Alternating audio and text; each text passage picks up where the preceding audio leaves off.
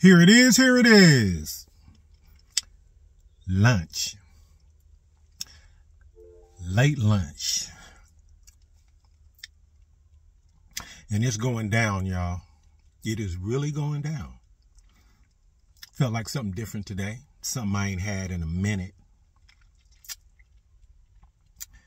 And so I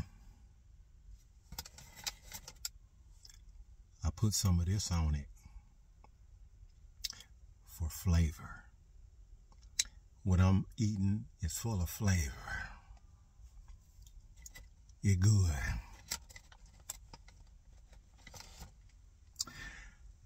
Mukbang, mukbang. I'm doing a Busy Bee pastrami with pickles and mustard. Busy Bee on Walker and 25th. It's going down.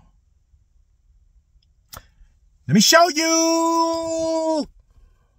Oh yeah. Oh my God. Oh yes. It was just swimming in juice. I had them keep it in that juice for like 20 minutes.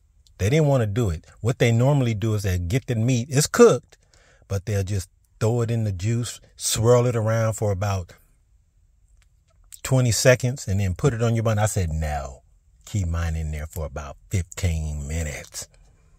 Cook that stuff. You understand? Anyway, it's going down. Now I'm about to taste it. I'm going in. I'm going in. Ready? Oh, that's good. That's good. That's good. You know what, y'all? Here we go.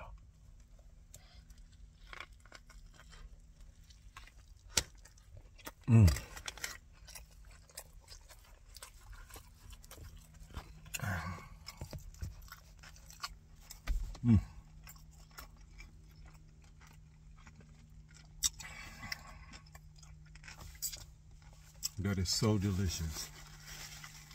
That's incredible. Get rid of some of this bread.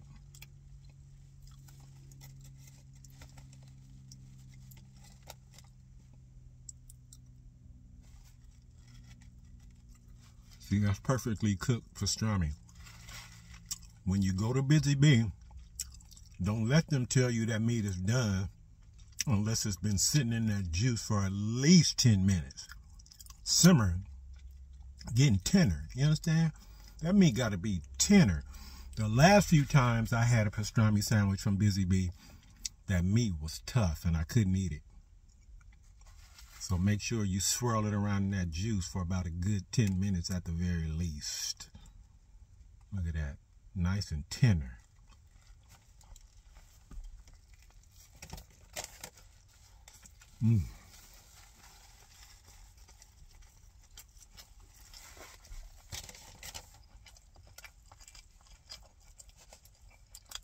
I know I give Busy Bee a hard time with some of their sandwiches. I'm a critic.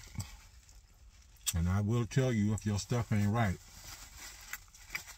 Like tuna sandwiches. You don't go to Busy Bee for a tuna sandwich.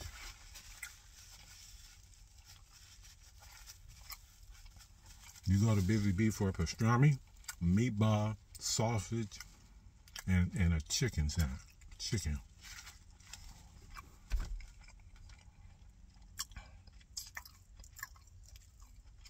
So good. What y'all's lunch looking like?